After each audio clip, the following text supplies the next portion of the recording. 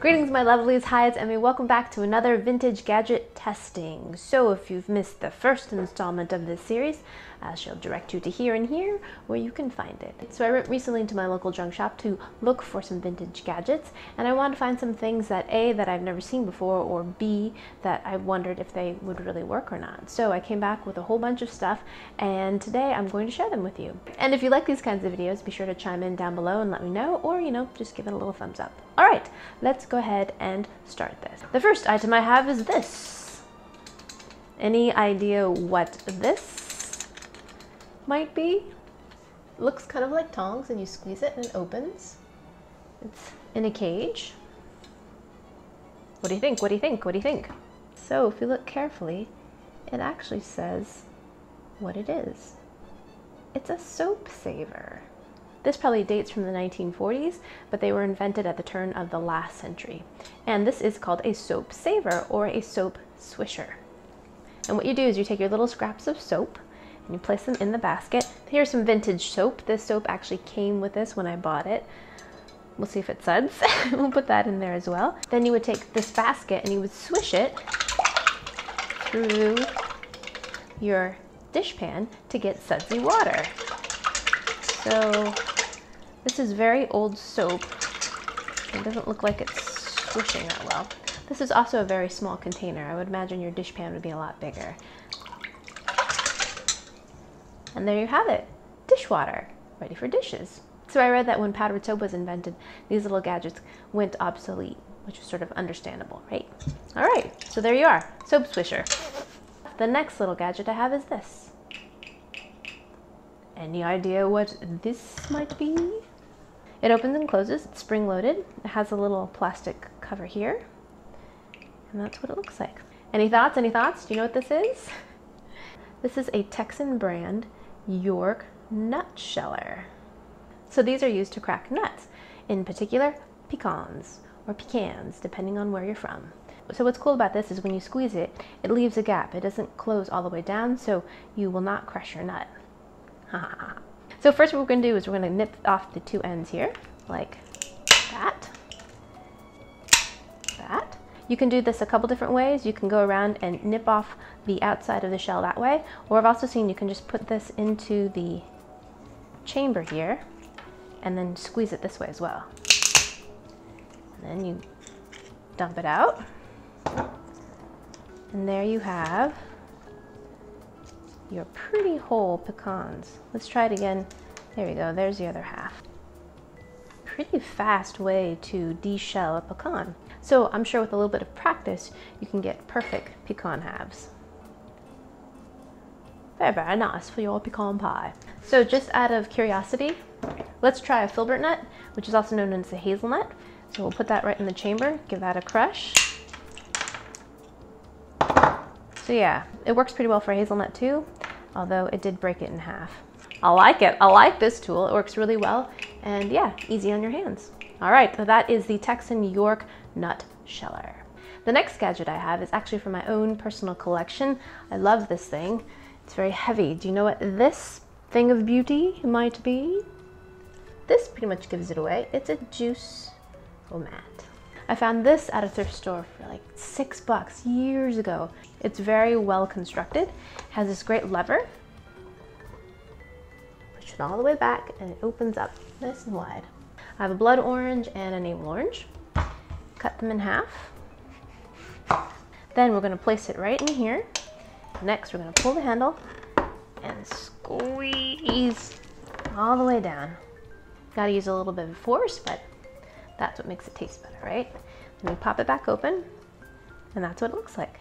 It squeezes all the juice out of there. Let's do a blood orange. Same thing, put it in there, close this, squeeze it. It's much easier with a smaller sized orange.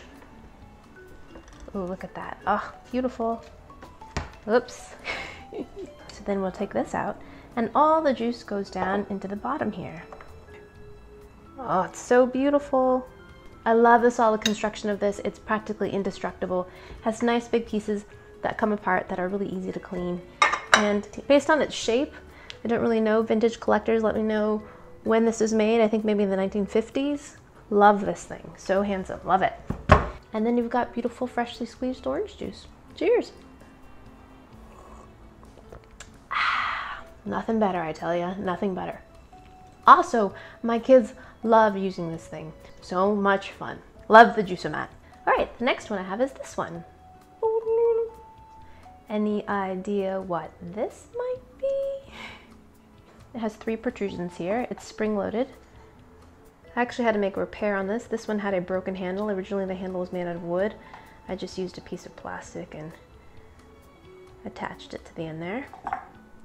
So yes, this is a triple blade chopper. And this is how it works. You push down and you chop. So I have a zucchini here. All right, let's see what happens if I just try chopping it like this. I was gonna use a knife, but let's see. All right, here we go. Ooh, if you use a lot of effort, you can kind of get through it. It feels pretty flimsy, but I guess it is chopping it. Yeah, not so great. Those are pretty ugly slices. It's sort of like an early slap chop, I think, without, you know, the containment of a slap chop. All right, so, one direction, 2 directions. Yeah, I guess it works. You know, it's working.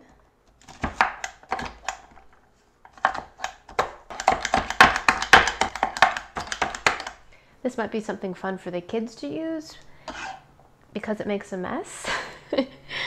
Yeah, but I think I'll just stick to a knife because... So the next item I have is this one. I'm sure many of you have seen one of these before.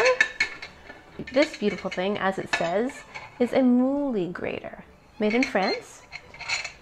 And it's made by the Moulinex company. And this is how it works. So it comes apart, so you can clean it. And this looks to be made out of aluminum. In the hopper, you're gonna place some hard cheese. I'm just gonna put some Parmesan in there. And then this is gonna push it against the wheel here. And then we just turn the crank and our grated cheese will come out. Ooh, a little bit noisy. There we go. Beautiful shredded cheese comes out. Look at that. Oh, that works beautifully. Love that. So it's no wonder that they still sell this grater today because this design works beautifully. And for my last gadget, I have this. Any idea what this might be? And that's the bowl. It's flat. That's what it looks like underneath. This is a fat separating ladle. So you use this in your soup stock to separate the fat that floats onto the top. So what I've done is taken some water and put it in a measuring glass and dyed it blue, and then I poured some vegetable oil on top. So what we're supposed to do is press this onto the surface of the imaginary soup, and the fat is supposed to come out through these little openings. Let's see how well it works. There's the oil. Oh, I did get some soup in that one. If you make a lot of soups or stocks, this might be your tool. This is after. And it did get most of that oil off of there. And here's a bowl of oil. I did get some soup in there, but most of the oil was removed. Pretty impressed. So if you don't have the time to put your stock into the refrigerator overnight and wait for all the fat to congeal to get it all off and you want to get it off right away, this might be the gadget for you. Thank you guys so much for watching. I hope you guys enjoyed that one. I hope you guys learned something. Share this video with your friends and follow me on social media. And yeah, love each other, and I shall see you in my next video. Toodaloo, take care, bye.